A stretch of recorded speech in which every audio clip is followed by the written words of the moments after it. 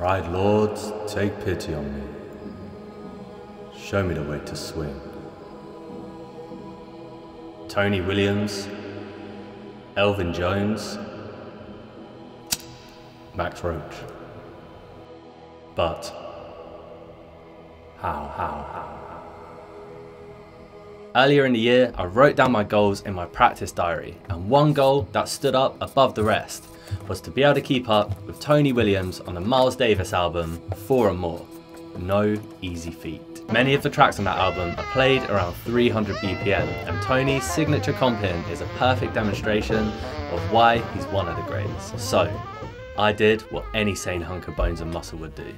I dusted off a Zildjian K and I hit the shed. Playing at 300 BPM until my hands cramped up, barely able to tickle a note out on the snare drum without it all falling apart. Why, Tony, why? Tony Williams was a teenager at the time of these recordings, so I've been playing drums for longer than he was alive for at this point, so surely I can keep up, right? Wrong. For now. And that's when it dawned on me. I need to practice what I preach when I'm teaching drum lessons. If you can't make it groove at 260 BPM, why are you playing at 300? If you can't make it groove at 270 BPM, why are you playing at 300? Let's keep it simple. Slow the f down. In this moment, I realized it's not about the destination, it's about the journey. So I set about making this sweet sheet of metal my companion. Oh, you. Tell me more, my friend. My blood brother. My partner in crime. And I set to work on a few simple concepts to push my ride feel in the right direction.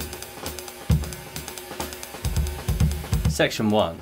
Groupings. Firstly, groups of 2. For this, personally I like to use the push-pull technique. You can play this in either a shuffle pattern, or if you straighten the rhythm out, you can get longer, endless lines of notes.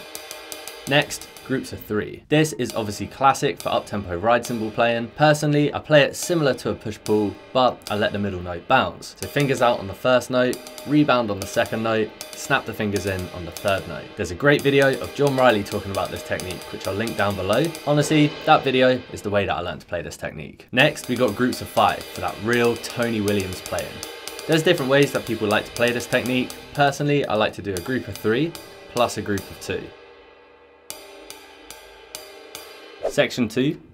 Technique. When I first learned to bounce my double strokes, drum teachers would tell me you need to work with the balance and the rebound of your stick. You and your trusty steed must become at one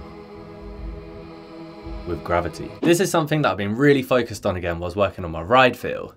Now if you zoom in a little closer, I'll give you 3 tips that have really helped me. 1, do your best to keep your little finger on the stick. Sometimes when I watch back footage of me playing, I look like I'm sipping tea with the Queen. Keeping your little finger on the stick gives you so much more power, so much more consistency. 2, find your balance point on the stick. Every pair of sticks is different, but playing with your hand too low on the stick really works against you. Go too high and it's a bloody nightmare to even get started.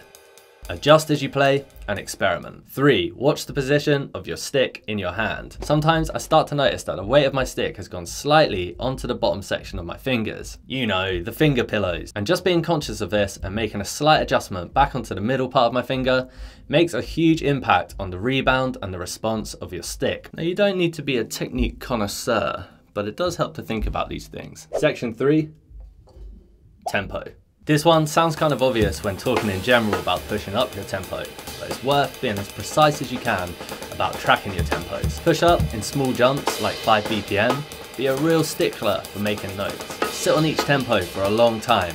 Don't let yourself off the hook. Become a real nerd for it. Are you even a nerd for caring and being committed to getting good at your craft? If so, sign me up for your army of nerds, my friend. But just know, I resent that. One thing that I found particularly helpful is doing sprinting exercises at tempos that feel just out of reach. Just playing quarter notes to start you off. No matter what, you can always return here. You're just going for a jog, man.